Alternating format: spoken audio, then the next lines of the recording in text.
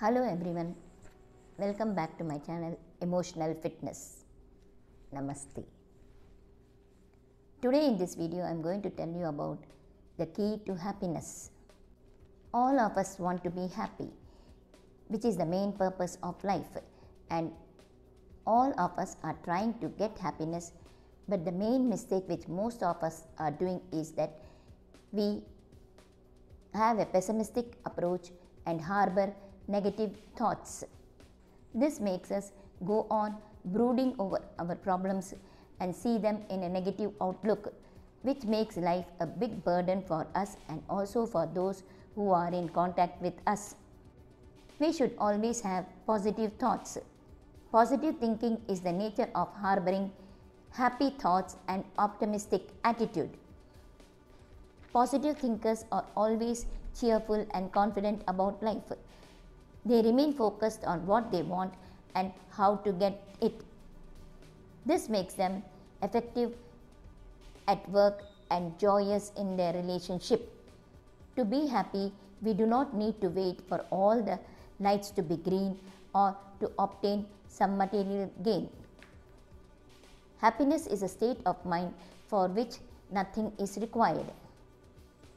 The world is full of dualities, both positive and negative. We should master the art of being positive even when life throws challenges and the conditions are miserable. The Creator has filled the world with opposites. There are both good as well as bad. Each of us have both virtues and defects, but we should be able to grasp the good and leave out the bad. Let me explain this point with a story. There was once a king who was a very good ruler, and all his subjects were very happy, but he had some defects in him. He was blind in one eye and he didn't have one leg. Once he felt that he should have his photo so that after his passing away, it can be hanged on the wall along with his forefathers. But he felt very sad, for he was not good looking and he was also blind in one eye and lame. Then he decided that he would call the painters and ask them to paint a beautiful portrait of him. So he called all the painters of the city and asked him to paint his portrait, and he said that he would reward them, whoever does a beautiful painting of him. All the painters came, but they were not ready to do, for they saw that he was not good looking and he was lame, so how to paint a portrait of him? So none was ready to do the painting. But at last one painter said that he would do his painting and bring it after a month. He went home and he started thinking about how to paint this portrait. At last he painted a beautiful picture of the king and brought it and showed to him. Seeing his picture, he felt so happy that there were only good qualities in him. The painter had painted only the good qualities of the king. He had painted the king in such a way that his defects were not seen at all to the other persons.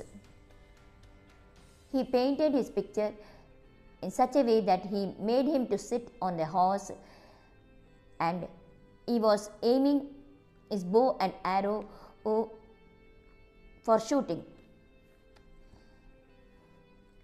So when he was sitting on the horse, his only one leg could be seen and the other leg was not to be seen. So nobody could know that he didn't have another leg. And since he was aiming to shoot, he was having his eyes, one eye closed. It looked as though he was having his one eye closed, and so nobody knew that he was blind. And the picture was very beautiful to look. The king was very happy and he rewarded the painter. So this shows that this painter saw only the good in the king and he could bring out the good in him in a beautiful painting, whereas all the others were seeing only at the defects of this king, and so they were not able to paint a picture of the king. This shows that even in life, if we are able to see the good in us and also in everyone who are around us and leave the negative, then we will be able to be happy and have a good relationship with everyone. Now let's discuss about the Bach Flower Remedies in such situations. The king was in the negative state of crabapple, for he felt that he was not good looking, even though he was a very good king and he could make everyone happy in the country. Now let us see about the painter who had painted his picture. The painter was in the positive state of beach, that is, he could see critically the good qualities of the king and leave out the bad, and so he could paint his picture in a very good manner, whereas all the other painters were in the negative state of beach, that is, they were seeing only the negativity of the king. They were very critical about it, and so they couldn't create a painting.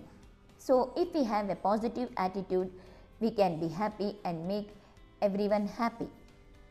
In the coming video, I am going to discuss about how positive attitude can improve our performances at school.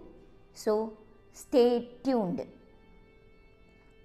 If you all like this video, like, share, comment, and if you are watching this video for the first time, subscribe to my channel and click the bell icon for further notifications. Thank you.